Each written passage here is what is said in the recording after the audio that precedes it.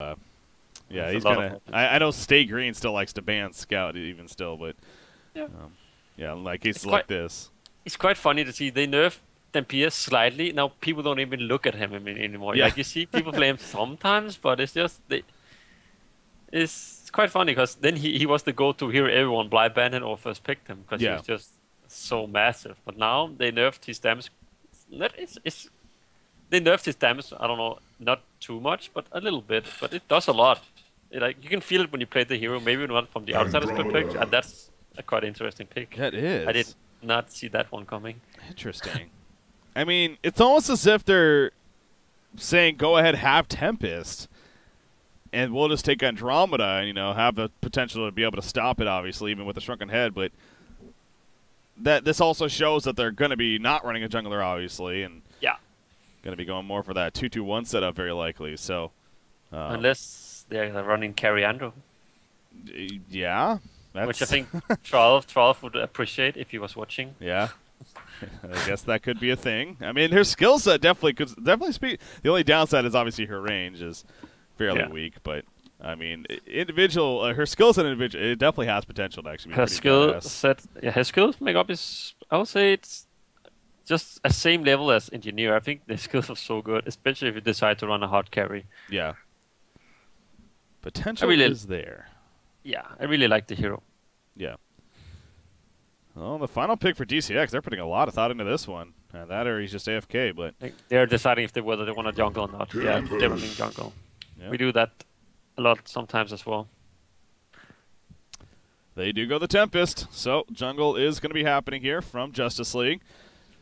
And now you have Lion Esports Club starting the next tier of the bans, of course. But again, kind of like it's if your Lion's over here, you almost expected that Tempest to happen to an extent. I mean, it's hard to leave that hero just left open and not picked up, especially with the synergy that's already coming out from DCX. I mean, Kraken, Bubbles, Tempest is just great team fight potential right there between those three heroes alone. So, for sure. But now, where's Lions going to go is the question. Yeah, I mean, it's quite funny how different teams values heroes one another, because we value Warbeast very high. They didn't even ban him, blind ban him, or anything. Didn't even pick him. Like against us, keep a Warbeast, blind ban every time. Doesn't matter what team we play, every time. Yeah. He also, so you think about the situation too, though. Super KGE, you got Devourer, you got Prisoner, you got Ravener. I mean, that's what we're doing. We just blind ban his hero. Yeah. So, but we just don't. I mean, all the skill shot hooking heroes, get rid of that. We don't want that shit. Yeah. It's just why deal with it if you can ban it, So yeah, that's what we did. Yeah, we noticed that yesterday. Hey, speaking of Dampier, Hanskin going to take it out right there. Yeah, it's quite odd to see when they run a jungler to ban Dampier, because that's true. He's known for just going to jungle, clear the entire jungle with Tricex in 20 seconds. Yeah. So a Scout on top of that, even kind of a little bit of a. Maybe not expected them to run Scout, but still, just in case. He just doesn't want to deal with the hero. That's doesn't want to give them. Let's see what they go for. See, Warbeast is still open. Oh. We would have snap picked that. Yeah. I think SG would as well. Yeah.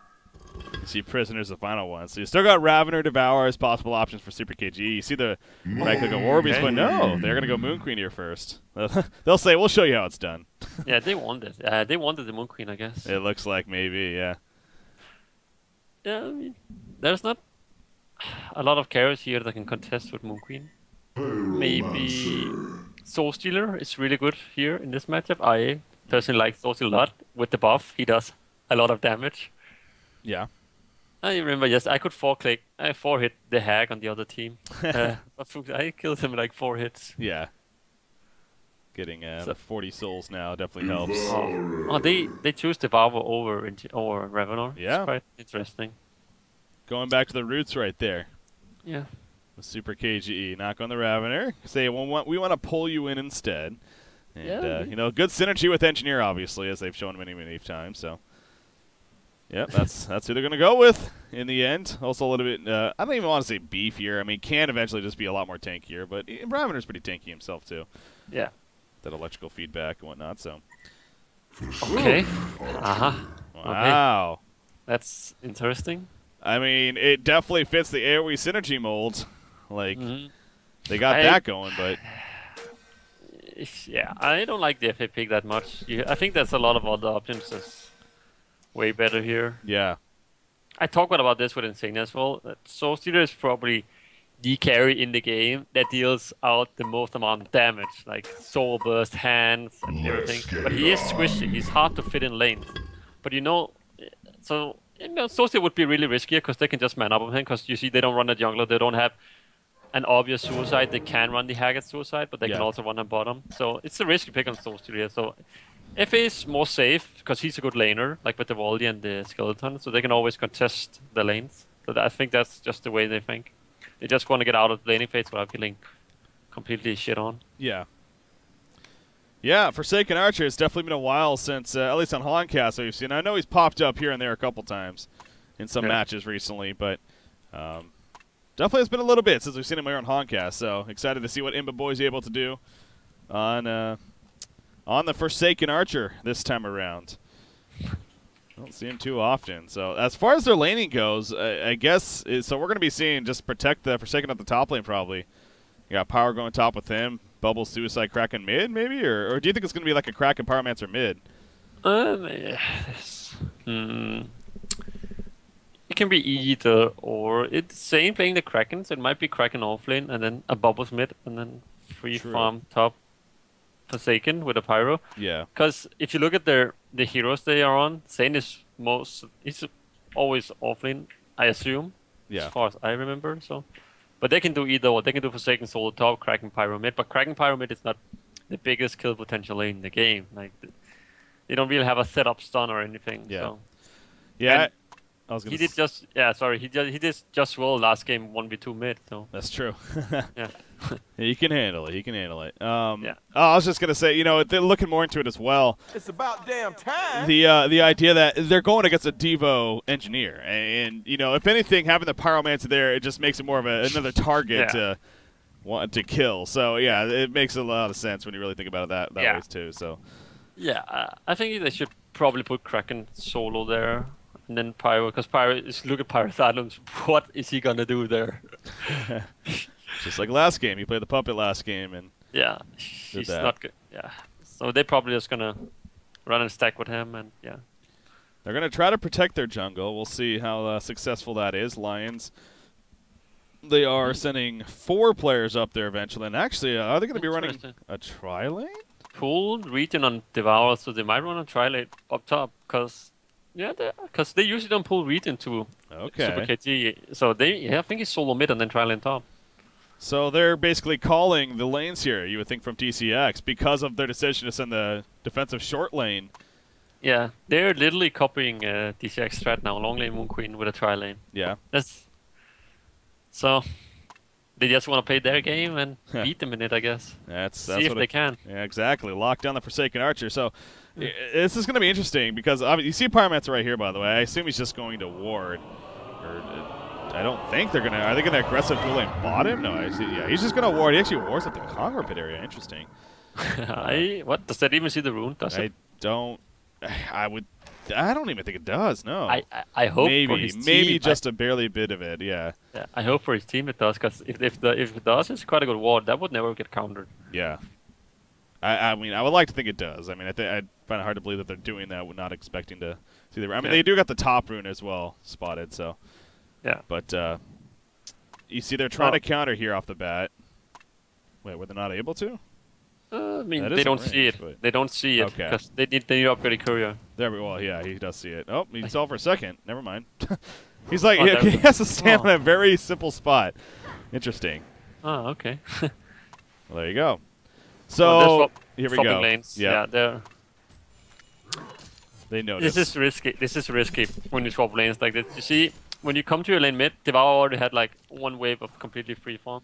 Level 2, level 1 now. I feel like Devour is going to be doing well against Pyro FA mid. Well, and you also have the adjustment now from them. I mean, they're going to set Engineer, so now this is more their natural two-man lineup here. Yeah. In the middle. NG, Devour, they definitely run this. So Forsaken Archer and Pyromancer both target. Oh, the Archer, the Warlock even pulled in right there. Yeah. If that connected, that was probably a kill, so. These lanes definitely favors Legion side because he top they already got lane control because they didn't have a bubbles in the lane early on to maintain the lane control with power denying. So he comes up here, he's not gonna be able to get anything done. Yeah. He's trying to lead, but Mookin's gonna completely free farm. They should be losing mid as well, and bottom it's a hack against the Kraken. Depends on his skill build, and Jonas, he goes 2 and Horn, so he should be winning this. Yeah. As well. So basically they're winning 3 lanes. So a lot's gonna rely on Saint Rocks then, playing this Tempest then, it's safe to say. Him having a good start. You see his jungle, by the way. He only has the pole camp blocked here, so he is able to work with the others at least. But yeah, it's always so frustrating, I'm sure, playing against Devour, knowing that there's that hook chance, especially against Super KG's Devour. Yeah, he is the best Devourer in the game. Yeah. No doubt. He's really good with that hero. Knowing that it could just fly at you at any second, and you constantly have to be sidestepping. So Tempest, look at what Tempest is doing. He's actually coming to the middle lane. He goes level 2 Glacial Blast here. They want to try to set something up, but I don't know if they're going to get that opportunity. I mean, Pyromancer is actually going for the bottom rune. It happens to be a haste rune. Yeah. It's quite unlucky timing, because obviously Engineer's not there, so he plays passive on the Devourer, so Tempest is not going to be able to do anything. So he runs back to the jungle. Yeah, you don't want to spend too much time there, obviously, so back into the jungle he goes, and he's going to continue to farm that. Top lane, as you expected, Bubbles has 0 creep farm. He is level 2, but Moon Queen 17 and 10 to start, so Fuzi's having an amazing time here at this top side, again, as expected. How's the bottom matchup going, though? 16 and 11 Hag, 5 and 0 Kraken, so yep. Expected. Wow. Yeah. Hag is dominating that as well. So yeah, again, all 3 lanes definitely going more towards Lion Esports Club, so DCX has a lot that they're going to need to have happen. I mean, yeah, look at the golden experience, and you have the jungler, man. That's not where you want to be. Yeah. You got to give credit to Lions. I mean, they called it right off the bat. They sent the aggressive trialing that forced the decision out of DCX to move, and it's just not made it for the better in the end, really. I mean, it was kind of necessary to move. Oh, the hook attempt right there, just missing again. But, again, it does keep you on your toes. Tempest, again, is coming back in. I mean, he's spending a good amount of time trying to set up ganks. Now, I mean, you do see the camps right here. He's actually still farming with the elementals in the yellow camps. It's not the biggest loss, really, but he's not going to get that gank. And now, actually, Andromeda's going to find him. Yeah. Oh, middle lane. They are going to go in right here. Dodging the nice stun from Pyromancer right there. Does Devour. Super KGE using the haste. But at what cost right here? Down he goes. And Forsaken Archer's going to live. So Super KGE got a little too crazy right there. Hanskin will finish off Forsaken Archer with the Aurora. Nice now they're going for Pyromancer. Nice kick on top of the Comet. The auto attacks to follow, and down goes Pyromancer. And now Tempest, actually. This could be dangerous for him. Andromeda Comet stun. Not going to be up, actually. Doesn't have mana for it. So he will be fine, but that was interesting.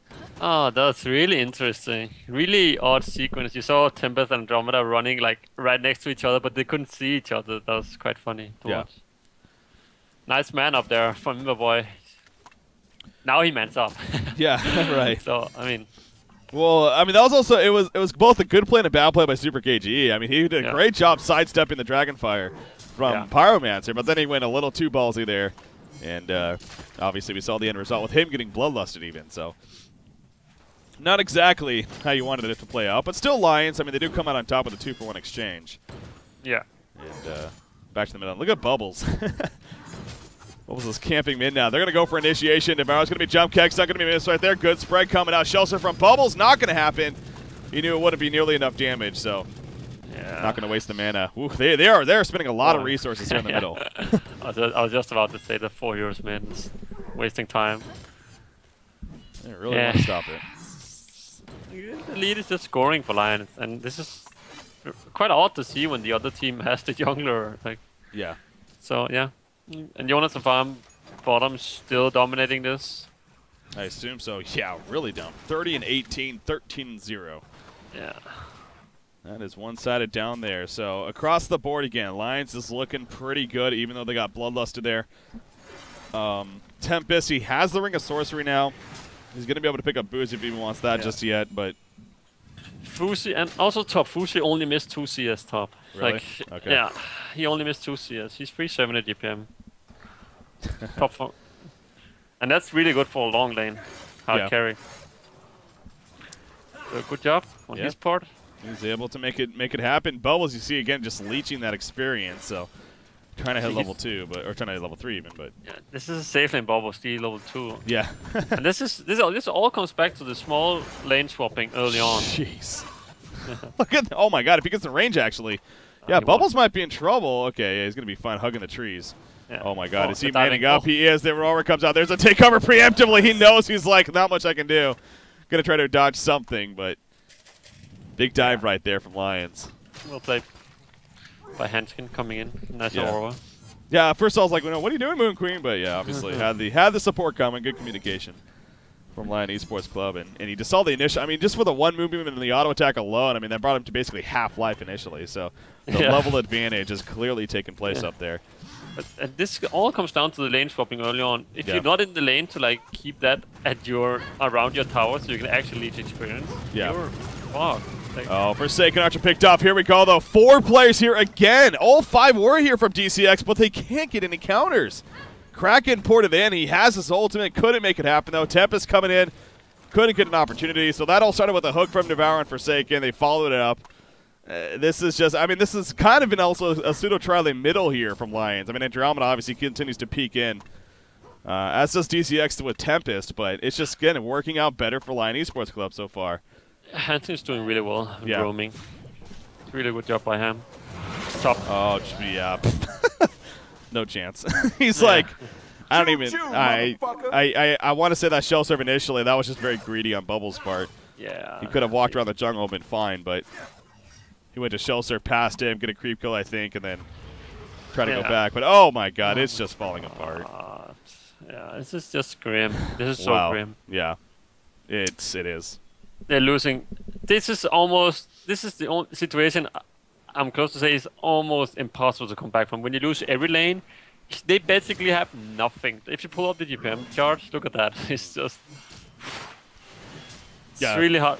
Oh. This is your classic one-sided game. I mean, especially at this level. Like a team like Lions is not going to just completely throw a game like this. Bottom. Where they have such an amazing lead. Yeah, bottom lane. I mean, that's a start at least. Wretched Hag is picked off, so at least DCX showing signs of them. They're not giving up by any means. They are still going to try to fight here, but obviously they need a lot more to come together. This is not going to help. Yeah, Bubbles at the top lane. Going to use that quick takeover, but look at the easy damage. He's only level 3, so it's not even necessarily a lot of burst damage, just more so he only has 530 life so far, so he just drops so quickly. Andromeda's trying to hide, though. She does have a TP. Going to use it right there. Yep. Forsaken Archer not going to be able to stop that, so easy poured out from Hanskin, and as you said, Hanskin's just been doing a great job of roaming as well. He's got the Striders, a power supply now. He's 3-0-2 out of the 7 kills in total, so 5 of the 7 he's been involved in here. Tempest, I mean, he's had the ultimate out for a little bit. He's level 7 here. You know, maybe trying to get him to push a lane, I guess. Try to maybe push this top lane here. But, yeah, he can't do too much in the Tempest because, as I said, they're losing every lane, so it's hard for him to set up things. They need at least 4 heroes to set up kills, or they need a Kraken ultimate, and they have that in 40 seconds. So, yeah, but they should definitely, when they have the Kraken ult, they should look to do something. They have to. Yeah, they don't have many options here again. You see Devour, he's trying to get the angle right here in the middle lane, but not going to find it. Instead, they're going to collapse on the top rune, and it happens to be a regen rune. Yeah. Bit disappointed in Super KT. No big hooks yet. I had higher thoughts of him. So. Seriously. Yeah. How dare he doesn't get big hooks. His team's winning pretty well, but no thanks to him. No. Yeah, I mean, he's doing enough, obviously, but yeah, we haven't seen that huge hook necessarily coming out just yet. But again, hasn't been necessary. But here we go with the top lane. Kraken, as you talked about, he has his ultimate now coming up. Yeah. So they're trying. Moon Queen's porting out, though. Moon Queen's going bottom, so. Yeah, they know that they want to fight them. So there's no reason for them to. Like, the Forsaken is 170 GPM.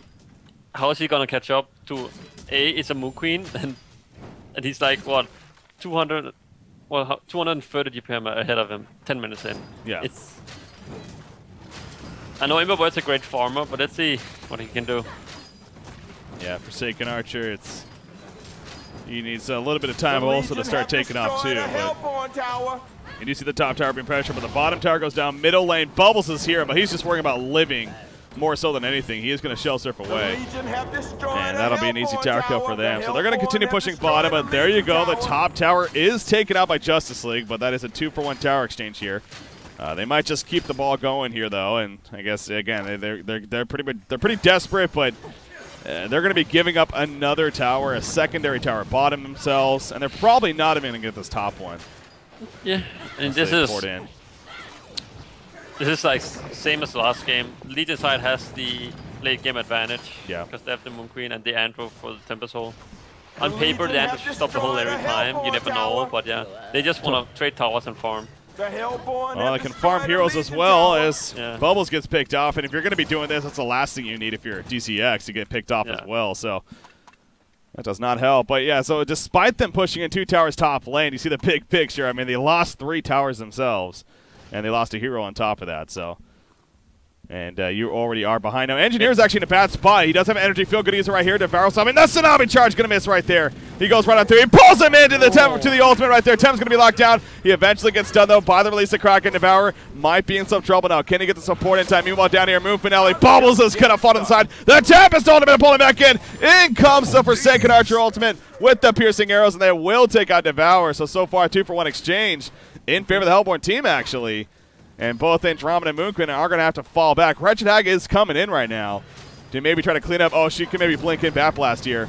There we go, some initiation. Kraken, yeah, in some trouble. She has a Bat Blast, not going to use it though. She blinks in. There's a Bat Blast. It only hits Forsaken Archer, but that should be enough for the kill right there. She's going to be chased down. Composite coming out. Swap on a Pyromancer. Down goes Forsaken. Pyromancer actually able to juke away for now. Turret Slow's going to come out. A couple of charges on him.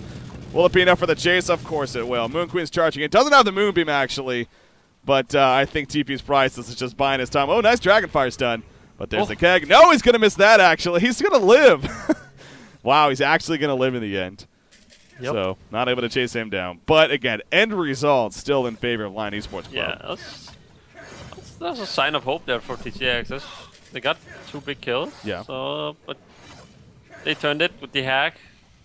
Great rotation, and it's well played by Lions again. They're really outplaying them this game, outlaning them. Yeah. They are. They are. It's 13.5 minutes in, and Lions lead 9,400 gold in. And again, you look at Moonquin, what she has, very similar to what Imba was doing last game. You see 530 GPM, so upwards of getting closer to that 600 gold per minute mark, around 15 to 17 minutes. And the most scary part is, it's not all in Moonquin here. They have a hack to follow up. So we saw Jonas last game. He's quite effective on that hack. He is, he is. And a glowstone just purchased by Andromeda. Holy crap. Level 6 Andro.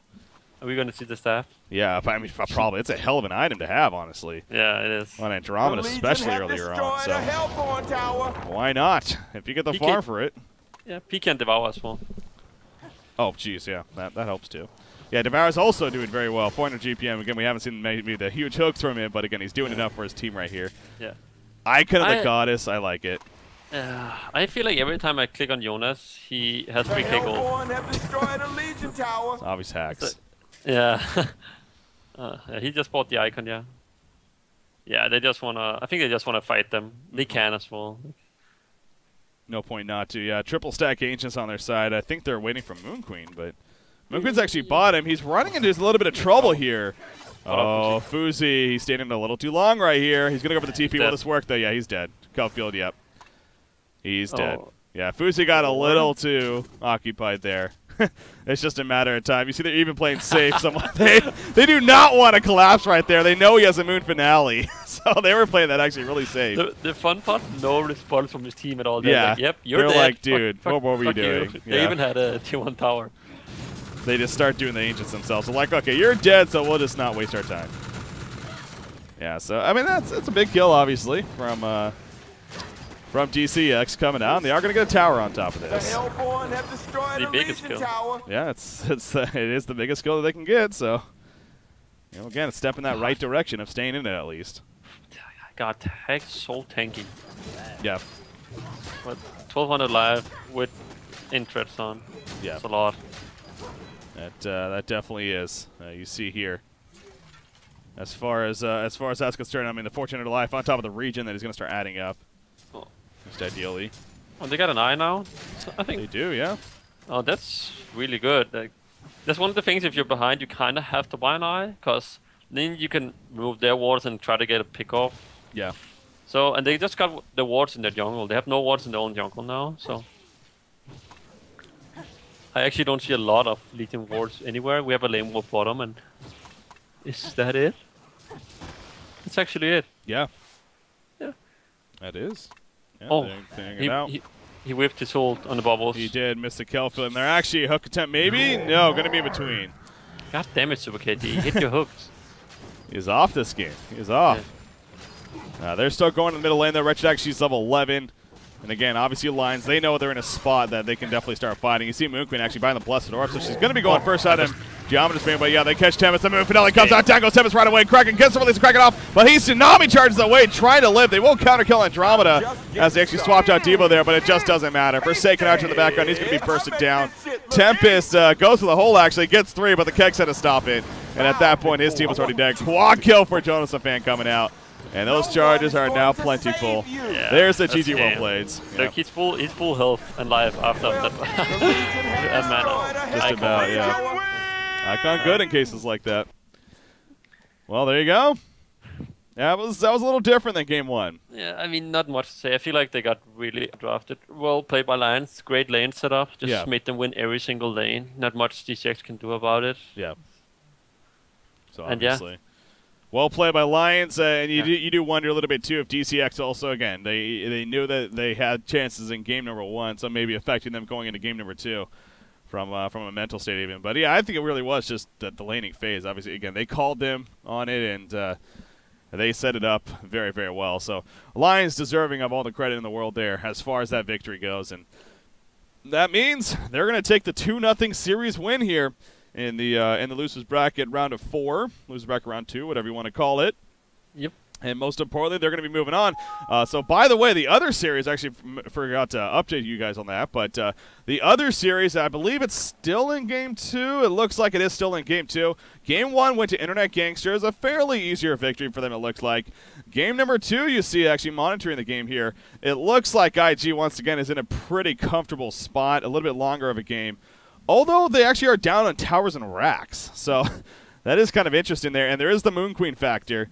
Zai's playing Moon Queen. Over there on Fade to Black. Yeah, Zai doing his Moon Queen thing. So, well, we'll have to wait and see how that one plays out. And actually, speaking of that, that is over there on Coldcast, of course. So you guys should be heading over there now, twitch.tv/Coldcast. As Lion Esports Club, they're also going to be waiting at this point to see who they're going to be playing in the following round now.